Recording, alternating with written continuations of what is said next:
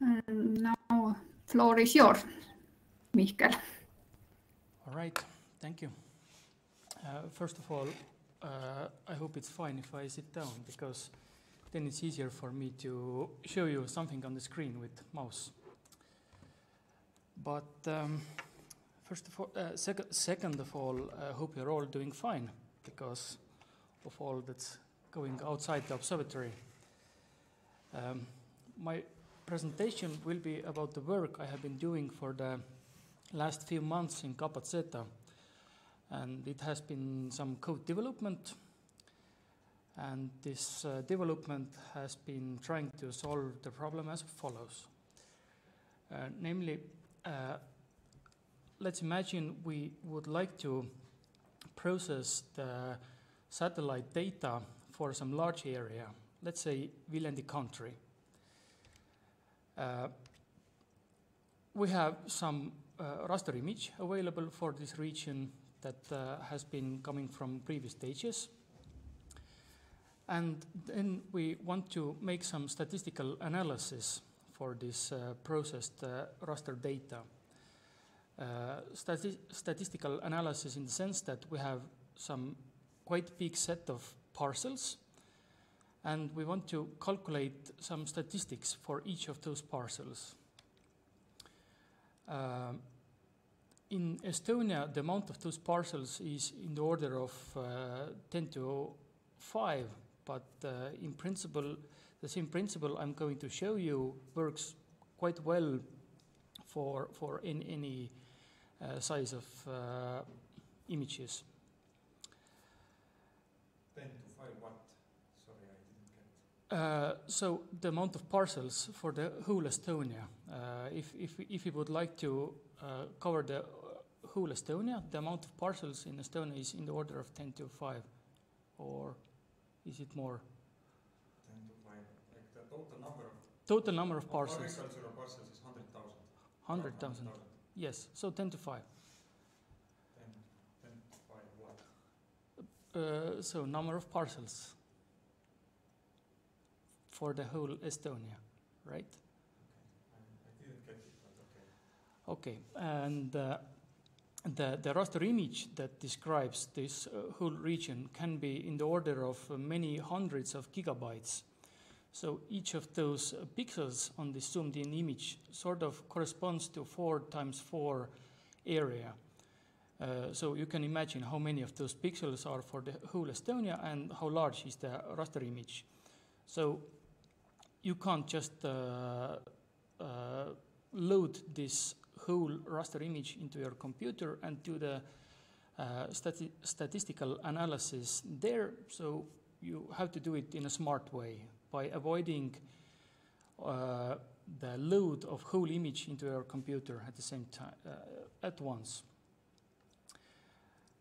In principle, the whole process of analysis could be divided into 3 big steps. First of all, it's important to determine which pixels actually are we interested in of. So we have some geometry that corresponds to some parcel, and now we need to determine each pixel that lays behind this geometry. The next step is to actually read the raster image. So each pixel has some measured or calculated data.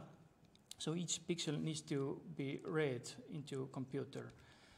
And after this, the statistics could be calculated for those pixels. So minimum, maximum, average, median, standard deviation, and several other things that might be interest.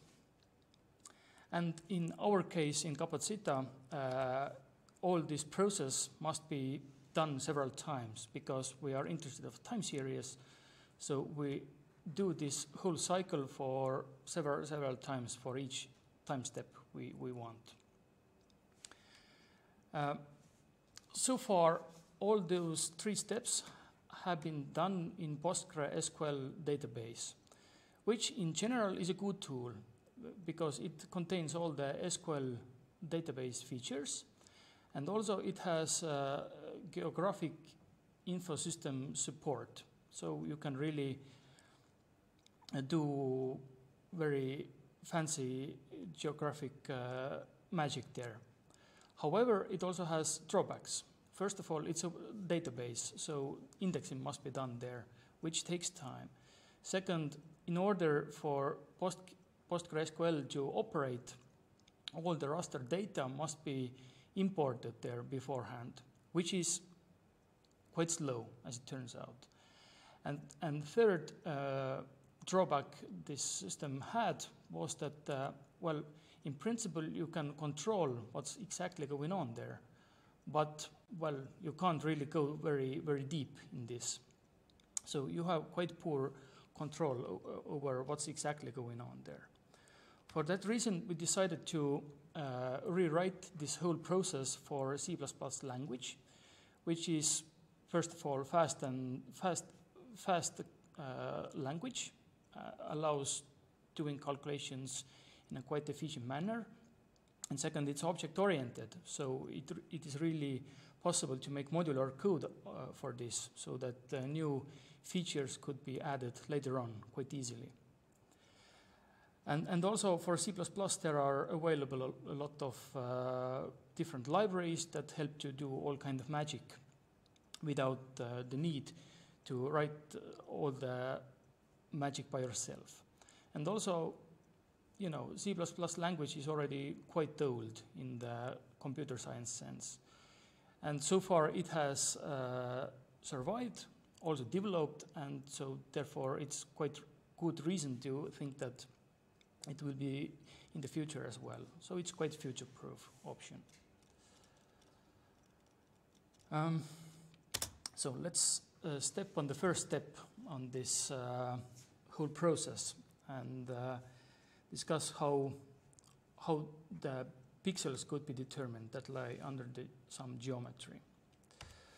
The first idea would be to just loop through all the pixels in the raster image and then develop some function that determines whether this particular pixel is inside the geometry or not. And by this you can make some map to later on do the calculation.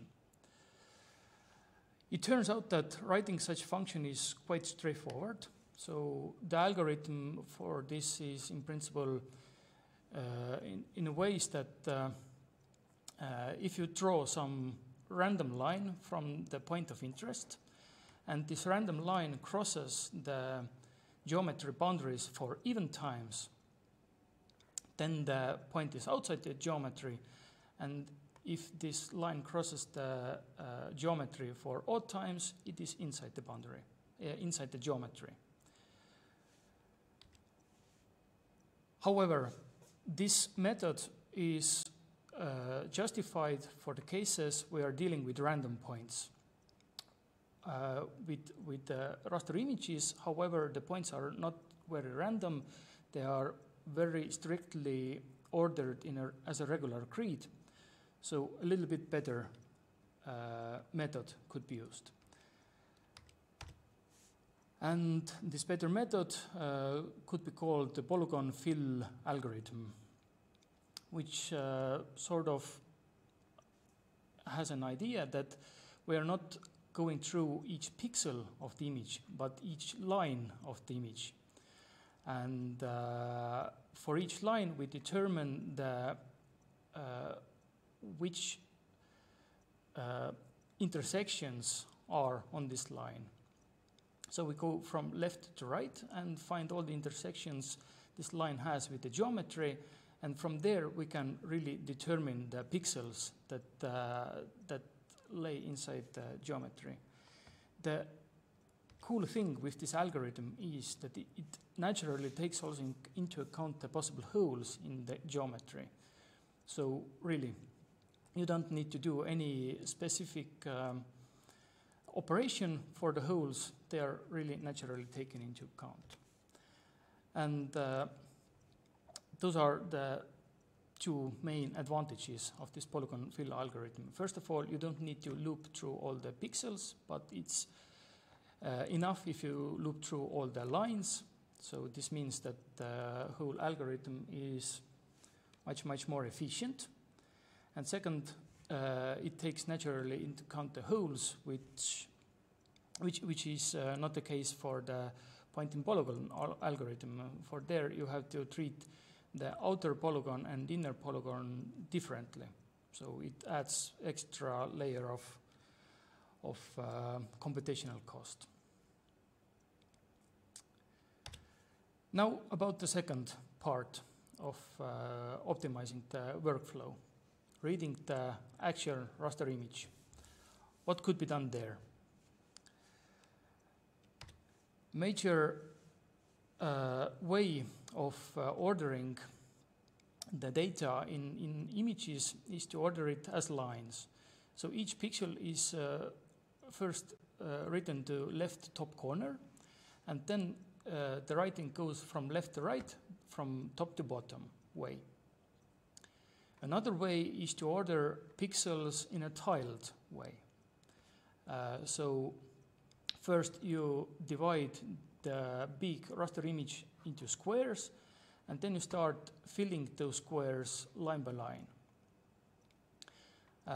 The lined data ordering is supported by most of the image types. So PNG, DIM, that is the standard file format for Snap, for example. But tiled data layout is not supported so widely. One of the formats that supports it is TIFF files. So that's the reason why we decided to use this one. And why is this tiled data ordering good?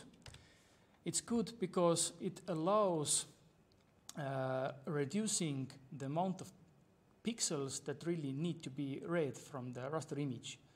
So we can really just read those gray areas and avoid reading the white ones. So saving a lot of reads from the hard drive. And it's important because in high performance computing, it's very well known that any kind of data input-output should be minimized, especially data input-output that comes from the hard drive, because this is the slowest. And if we now manage to organize things in a way that about half of the image we really don't need to read in, then we save a lot of time.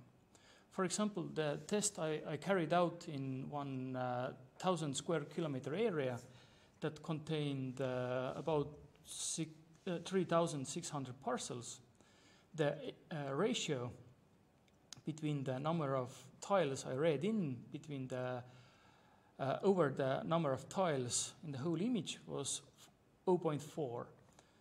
So more than half of the pixels I never read in, which is the thing that is almost impossible to achieve if the data is ordered in line-wise. In that ways, most probably you have to read the whole image several times into the memory.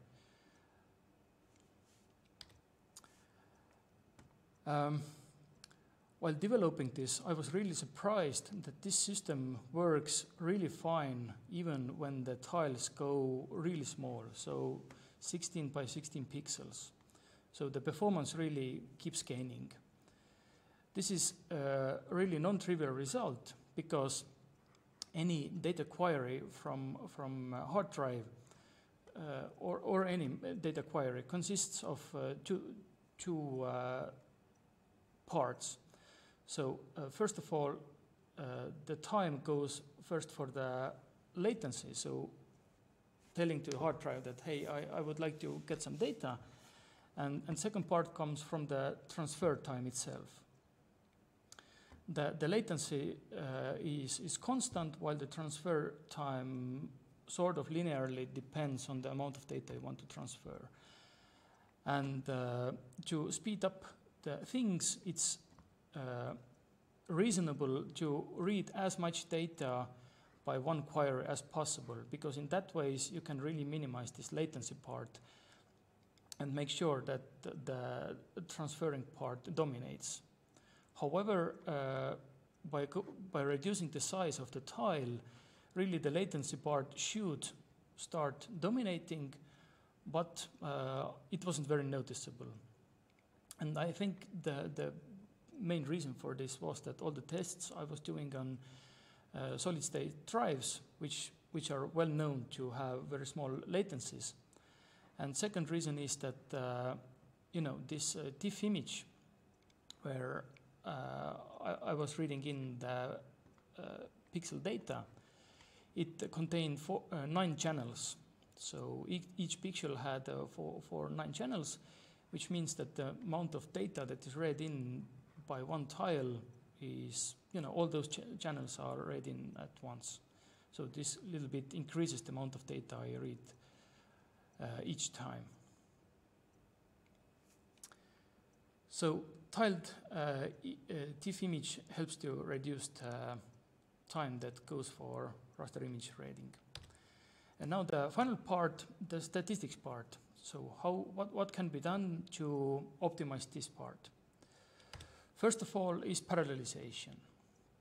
So let's imagine we have quite simple operation. We want to add 2 vectors and store them as a third vector.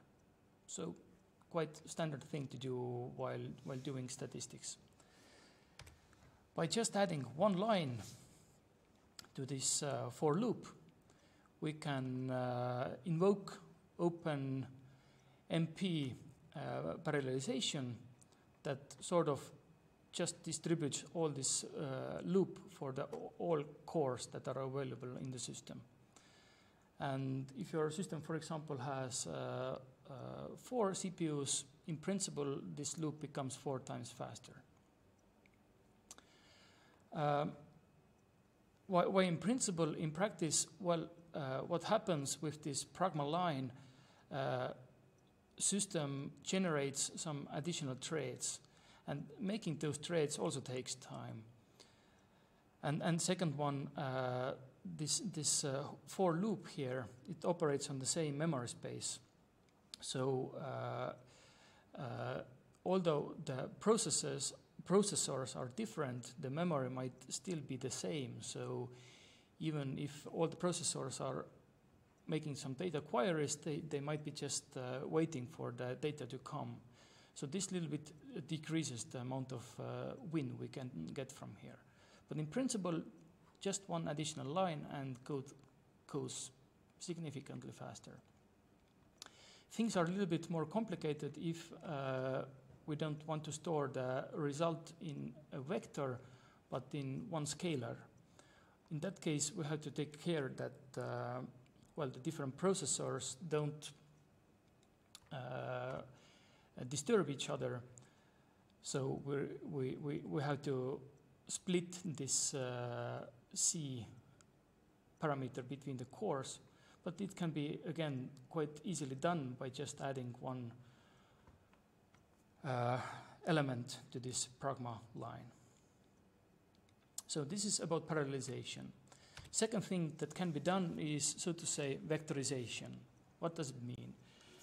In normal operation, what computer does, if we want to add 2 vectors, it just takes elements of those vectors and stores them, just one by one.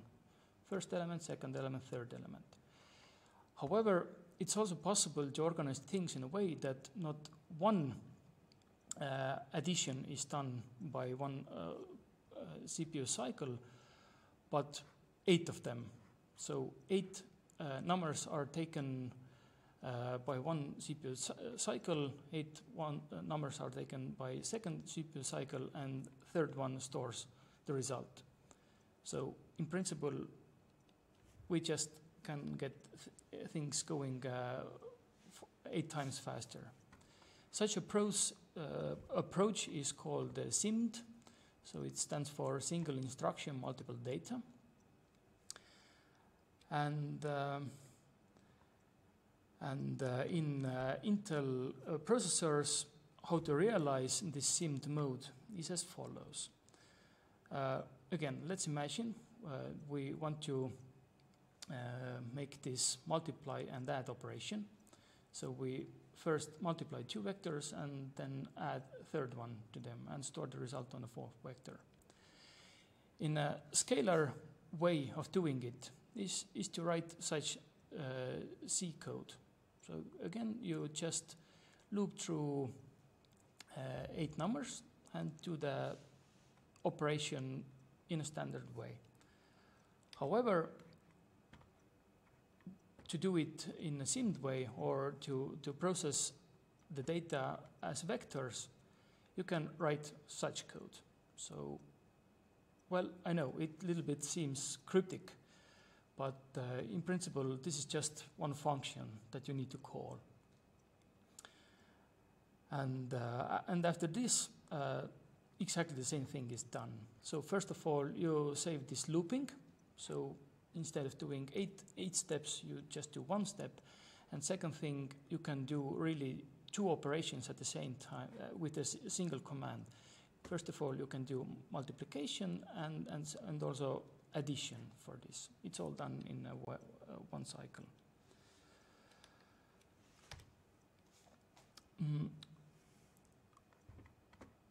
As one could conclude from this cryptic language, it is,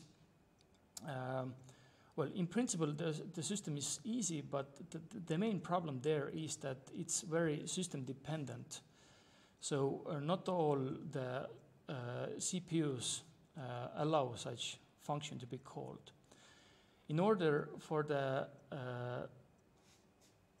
compiler to compile this code here, first of all, you need to have Intel CPU, and second one, it has to support, so to say, AVX commands, which is true for the new computers, but is not true for the older ones. And also, the amount of numbers that could be processed in that ways is also different. So the newest computers allow processing 16 floats with a single command. The older ones allow only 4 floats to be processed in that ways. But such vector processing really helps to speed up things a lot. Maybe one could imagine that, hey, but what about if I have some different command, like if I don't want to make this multiply and add, but I would like to perform just adding. Well, in principle, what you need to do, you just have to replace this function here. And Intel has a long list of different options for this. So I just show you one, this page that sort of lists all the different functions. So as you can see, there is a huge list for this. And all those functions help to do some operation. Of course, you can't do all the possible math here, but the most common ones are present here, and you just have to find the proper one that does the addition or separate multiplication or some bit manipulation things. So yeah, you just have to pick the proper one from here.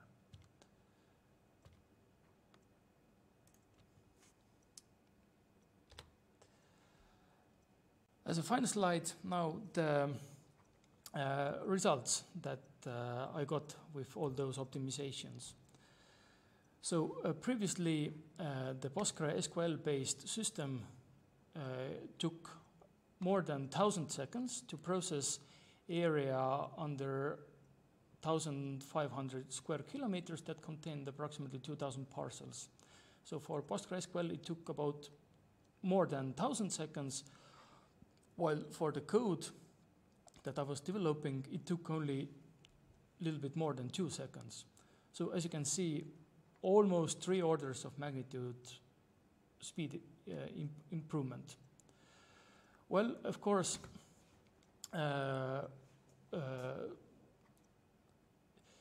the amount of data, the amount of time that PostgreSQL was spending, well, it was divided for different operations. For example, raster image import is included in this 1,000 seconds, which is quite big part of it. Also the indexing and stuff. But still, the overall time that needs for this is that big. However, for the code, you can really see that the so to say functional part, so the calculating statistics, takes about 1/3 of the total time.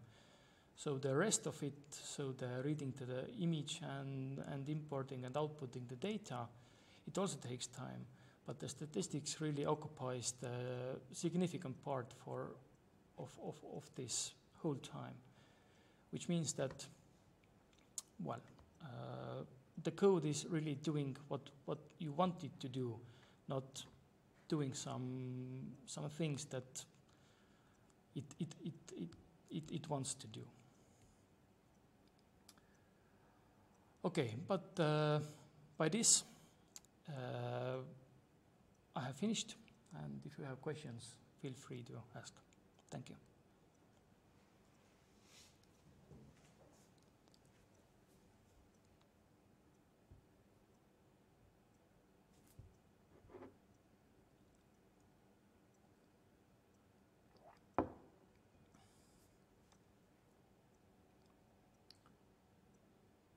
No questions online. No questions online, yes.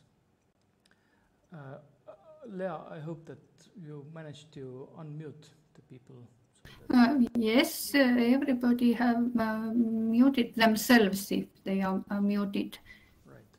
But number of people have been joining as listeners, and I'm not sure if they can switch on the microphone at all. By the way, if I think you didn't mention before, but this system also has the chat part, so you can also write the question there if you wish.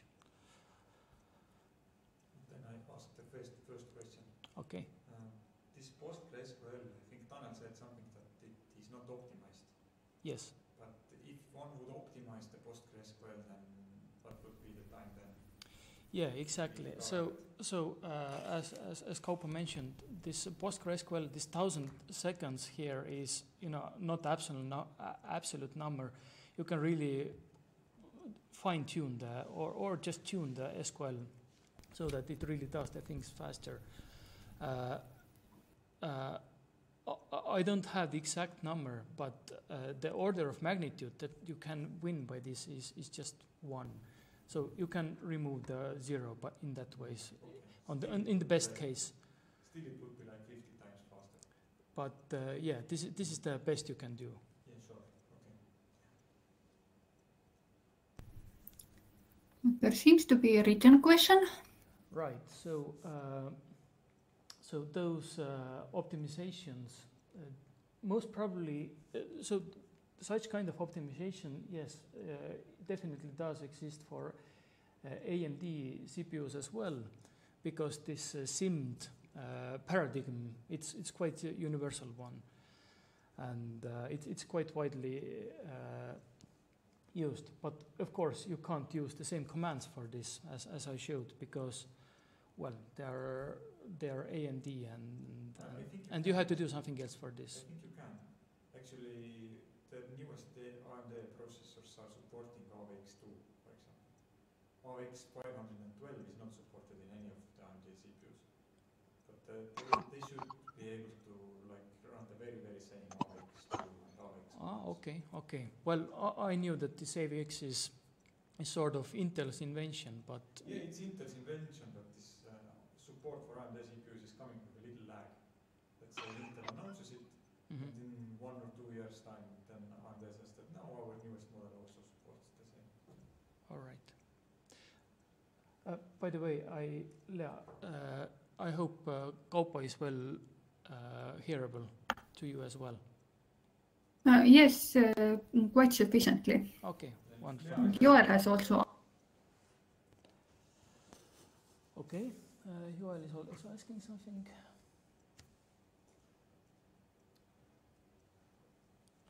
So first,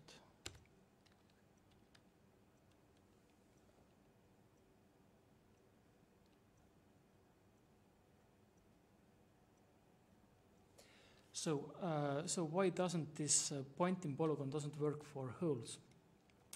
Okay, so what you need to do differently here is that let's say you have hole, so hole like this. So first you have to check that the point is not in the hole, and if the point is in the hole, apparently the point is not in the whole polygon anymore. So this additional step you need to do, you first have to check that the point is not in the hole, and then you can start checking whether it is in the outer polygon. I hope it answers your question, Joel. If you count the number of crossings of the polygon, then if you start inside the hole and start moving, then you still get 2 crossings, so even number. So I don't see why it shouldn't work. Well, yes, in that case, yes, but just well, okay. Well, this particular claim comes from the exact algorithm I found how to realize this check. So this code itself looks like this. So I go out from here. It is one of those additional slides, if you don't mind. All right, I hope you see it. And this additional slide just shows the code, and here you don't have this exact counting how many times you cross the boundary, but just you do this dummy looping, and that's why you have to do it a little bit. The algorithm itself doesn't return you how many crossings you have with the polygon, but it just returns you whether the point is inside or outside. Okay.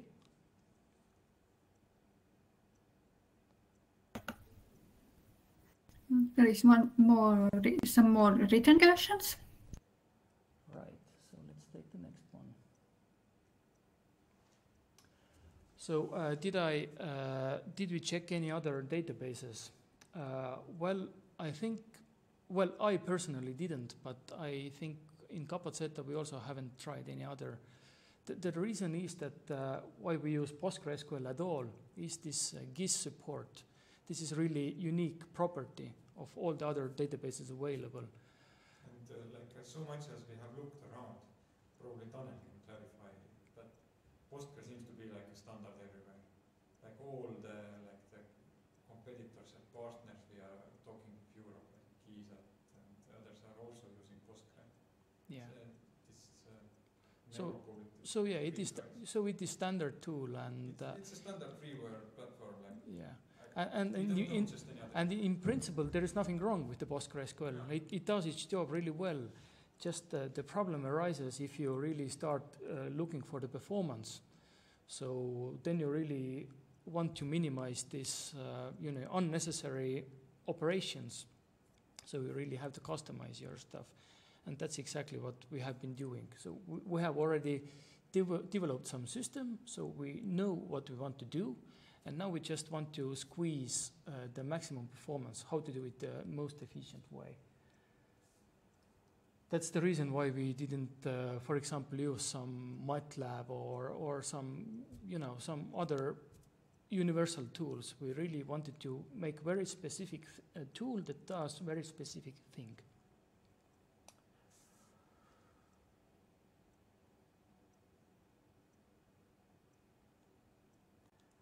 Right.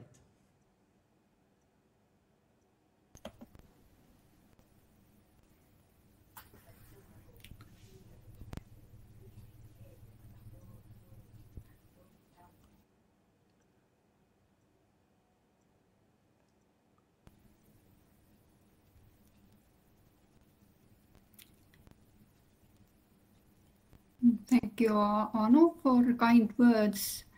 Is there any more questions, either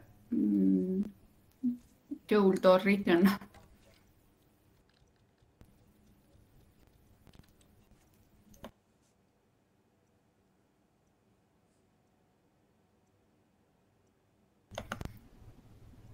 Yes, the next week should be next seminar about statistics in forestry.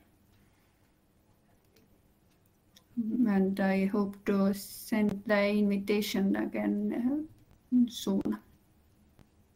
And at least like the seminar seems to work with this software, we are now planning to stick to this kind of software for the next seminar as well.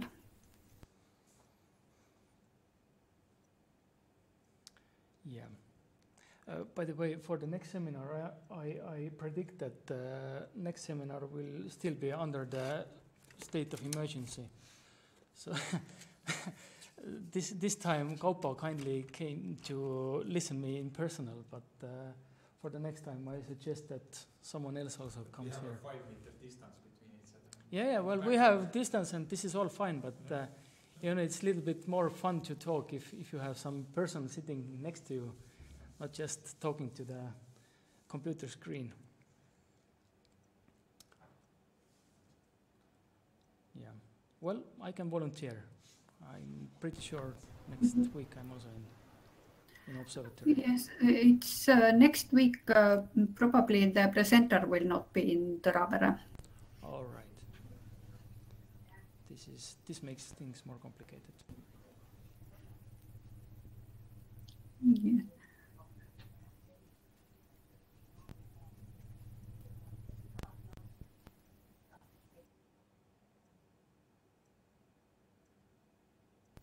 But this definitely, we have now much more people who usually would not manage to come to participate in a seminar in Tõravere. So now this emergency situation has actually improved our access to listeners.